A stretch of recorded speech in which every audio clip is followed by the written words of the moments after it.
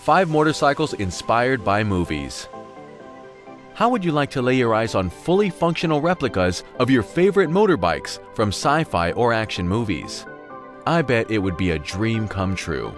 And you can die after knowing that you have seen it all, especially if you have the cash to be reckless enough to buy one. Well, I guess you don't have to dream any further. The world is becoming more fun. In fact, movies are inspiring us more than we inspire movies. Out of the 5 motorbikes that came straight out of movies listed below, you might just find your favorite. Who knows? Custom Harley-Davidson Hydra Glide, Captain America, Easy Rider, 1969. I definitely won't sleep well tonight if I don't mention the classic bike Peter Fonda rode in this movie. Just like the hero Captain America, the bike was meant to be in the movie is actually a hero in real life. After escaping getting stolen like the other bikes used in the movie, the bike was destroyed.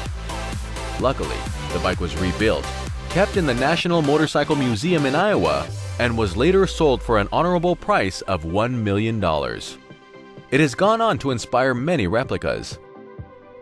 Bandit 9 Eve Mk2, Mad Max.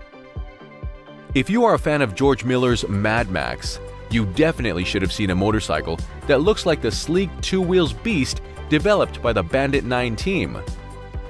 Just like the Mad Max Fury Road movie, which won tons of awards in 2015, especially for the costume and the alternative world it created, the Eve Mk2 looks like something from the future.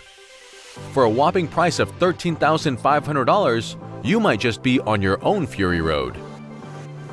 Rival 140, Confederate Hellcat, Terminator. If we could mix the Terminator, Alien, and Predator together like bakers mix eggs, butter, and sugar to make whatever, I think we would make the Revival 140. We don't have to do that. We already have pioneers in persons of Revival Cycles team who took a 2012 X132 Confederate Hellcat and molded it into this bespoke 2-wheels rarity we now know as the Revival 140. With roughly 650 hours spent on making this hugely satisfying and adrenaline-engaging motorbike, $115,000 will get you one. Zekko, Akira Kaneda, 1988. We don't often see motorbikes from our favorite movies come to life the way Zekko, in every bit, shares a resemblance with one of the motorbikes from the 1988 Japanese sci-fi animation. The citizens of the Akira Kaneda fandom have nothing else to wish for, except the $73,600 that it will cost each one to own the beast.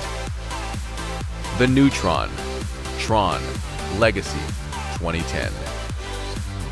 The Neutron bike by Parker Brothers Choppers is not a replica. It is a conjuring of the Tron light cycle. I guess we got what we wished for, and we have no questions. We just need to be irresponsible enough to break our piggy banks for the $77,000 futuristic bike.